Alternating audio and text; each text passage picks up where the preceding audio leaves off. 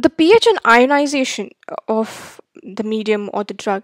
Now, we need to understand that ionized drugs are water soluble, hence they are poorly absorbed, whereas non-ionized molecules are lipid soluble and they easily cross the cell membrane. So, and the degree of ionization also depends on the pH. Okay, I will get to the point step by step. Now let's understand one thing first. Now we have a strong acid, for example. And for example, we have HCl, which is a strong acid. Now, if I put HCl into water, it will dissociate into H ions and Cl ions, of which, because it is a strong acid, it will completely ionize into H plus and Cl ions, and the compound, that is HCl, is absent. Meaning the unionized form is absent and the ionized form is completely present. Okay, this is what happens in case of a strong acid. Same thing happens with a strong base. If I take NaOH and it dissociates in water, it dissociates into sodium ions and OH ions. Okay, and because the strong base, it will completely dissociate into sodium and OH ion. The meaning of strong and weak is depending upon the how much it dissociates. So strong acids and strong bases, they completely ionize, leaving only the ionized part, and the unionized part is missing.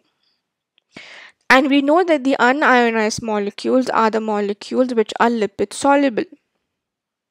Hence, strong acids and strong bases undergo complete dissociation as they are highly ionized and therefore they are poorly absorbed. Therefore, we talk about these acids.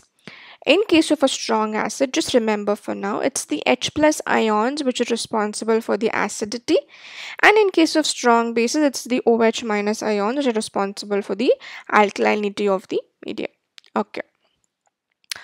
Moving to understand further, when we have a weak acid, for example, we have aspirin. Okay.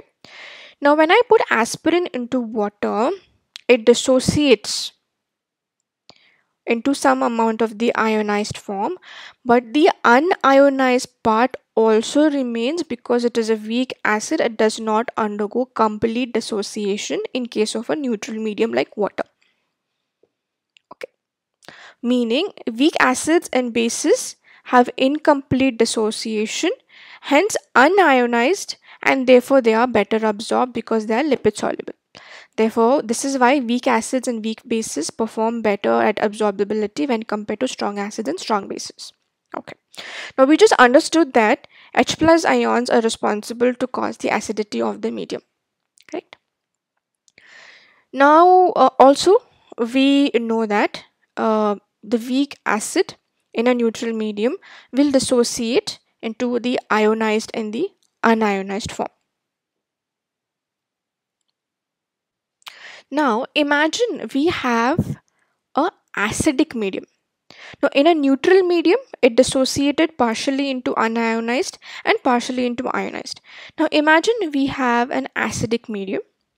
Now in the acidic medium, the H plus ions are already present.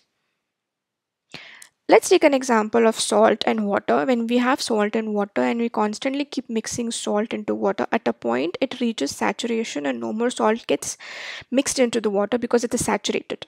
Similarly, if we have an acidic medium, depending upon the acidity of the medium, there will be that much amount of H plus ions. Those H plus ions will prevent the dissociation of a weak acid into ionized forms, which means because it is already saturated with, the medium is already saturated with H plus ions, it will prevent further dissociation of the unionized to ionized form, meaning a weak acid in an acidic medium will prevent further ionization and hence increase the unionized form, which means increase the lipophilic form, which means increases the concentration which is available for absorption. Hence, weak acids perform better in an acidic medium and weak bases perform better in an basic or an alkaline medium. For more such videos, please like, share, follow and subscribe my YouTube channel. You can also follow me on Instagram. Have a good day. Thank you.